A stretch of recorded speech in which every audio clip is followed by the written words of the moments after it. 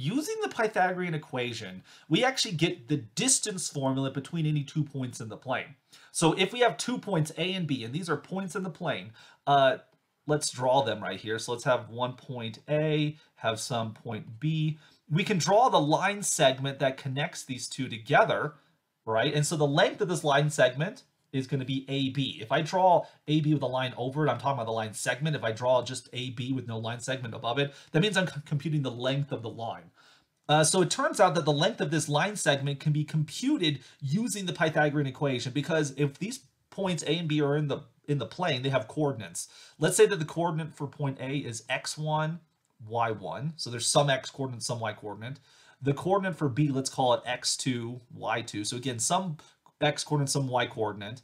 And so then using these points A and B, I want to form a right triangle so that the one leg of the triangle is completely horizontal and the other leg of the triangle is completely vertical. Okay, so we form this right triangle, and consider this point right here. This would be the point, which this point is on the same horizontal line as x1, y1, so it's going to have the same y coordinate, which is y1. And then this point is on the same vertical line as B, so it would have the same x coordinate. So the x coordinate here would be x2 then. So if we measure the distance between here and here, because it's completely horizontal, the distance there is just going to be x2 minus x1. Then if we measure the distance from this red point up the vertical line to the yellow point, since the x coordinate is the same, we'll just take the difference of the y coordinate, so we get y2 minus y1.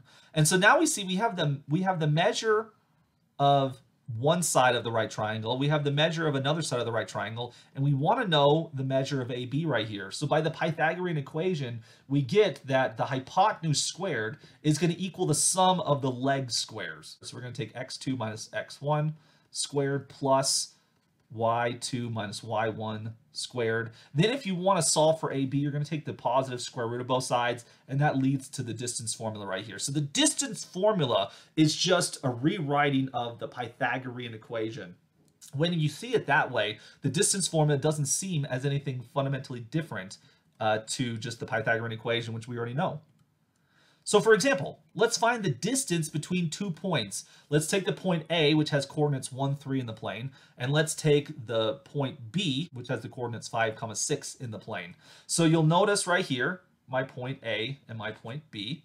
And so let's compute the distance between them. By the distance formula, AB is going to equal the square root of, take the difference of the x coordinates, 5 minus 1 squared, and then you're going to add to that the difference of the y coordinates squared. And honestly, it doesn't matter who comes first. It doesn't matter who's on first, who's on second.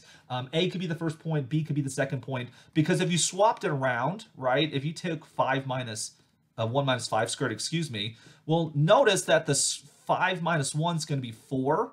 On the other hand, if you take 1 minus 5, that's going to give you negative 4. Since you're squaring them, 4 squared is 16.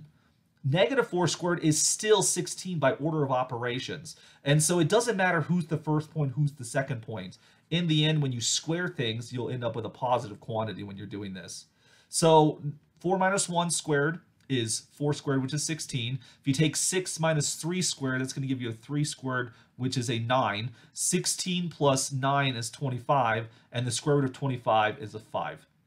And so we see that the length, that is the distance between the point A and the point B, is going to be 5 units.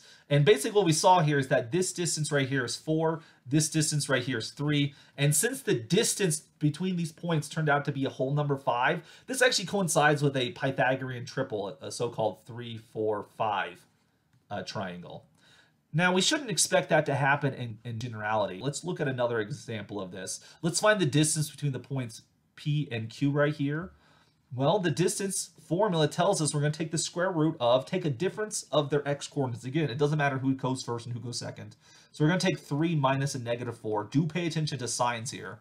We have to square that. We have to also take the difference of the y coordinates and square that. So you get 2 minus 5 squared. Now, sometimes because these square roots get really long, if you want to extend the line or the so-called vinculum, you can do that. I often like to put a little tick at the back so you know where does the square root end in this. It's just a little bit of notational help there.